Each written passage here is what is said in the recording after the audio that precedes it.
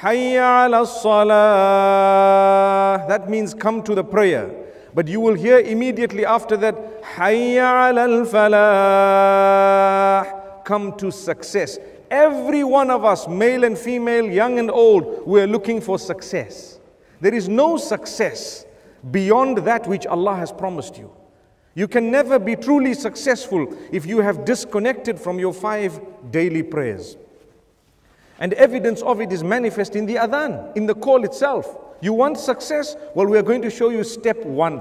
Step 1. And this is why the hadith says the first thing that a person will be reckoned in the hereafter is their salah. If the salah is in order, everything else will be easy. If the salah is not in order, the rest of it, what do you expect? It's going to be difficult and tough.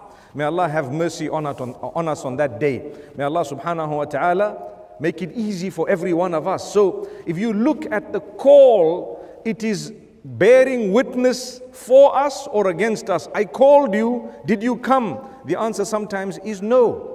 And this is why when a blind man once asked Nabi sallallahu alayhi wasallam, he asked the messenger, he said, O Prophet of Allah sallallahu alayhi wasallam, I am a blind man and I find it difficult to come to the masjid.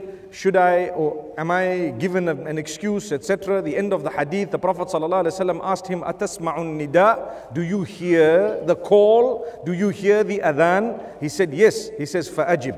In that case, you need to answer it. Subhanallah. I know one might argue, okay, nowadays we don't have, or at that time they didn't have these loud hailers and microphones. Well, at that time they didn't have vehicles as well. They didn't have cars and other facilities. So if you have heard it and it's very close to your home, then you would definitely fall under the same category.